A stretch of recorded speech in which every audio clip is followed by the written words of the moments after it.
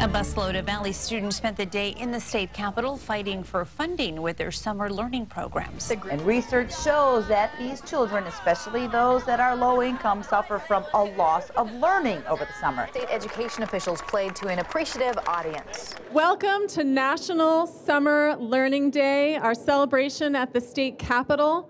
Many of you know that June 21st is the official first day of summer.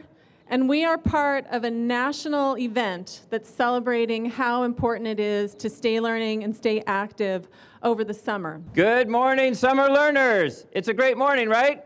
Yes. You're bright. You're ready. You ready for summer? Ready to learn?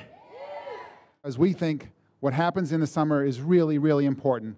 We've heard from many of our teachers and adults that said, you know what, for the first time, I really got to know my kids.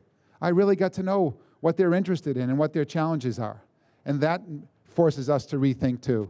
We need to be intentional about making sure all kids have those opportunities to do more than just play the video game or watch TV, but to learn that they can be good at something, to learn that they care about something. And that type of thing can really spark for them why learning is important and why their education is important for their future.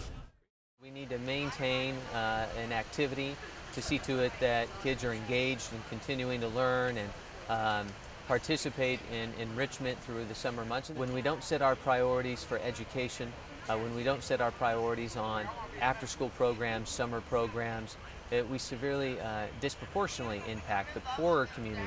So what would you be doing if you weren't doing this today? Being at home watching TV. You'd rather do this? Yeah. One thing to do, or some things you could do academically, is like reading or figuring out what's going to be in your next class for the next year.